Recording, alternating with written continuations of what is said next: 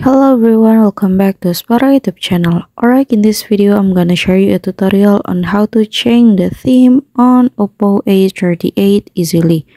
Okay, first thing first that you have to do is you can go to settings menu over there, and then you can scroll down a little bit and go to wallpaper and style. So here you can choose the theme, and there will be so many theme that you can choose, but unfortunately most of the theme are paid.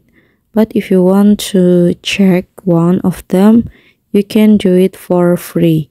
Like I will choose this one and then click over there, and you can click free trial. Here you can select trial mode, and I will choose this one, and you can wait for a while and you're done. Alright, so here's the tutorial on how to change the theme on Oppo A38.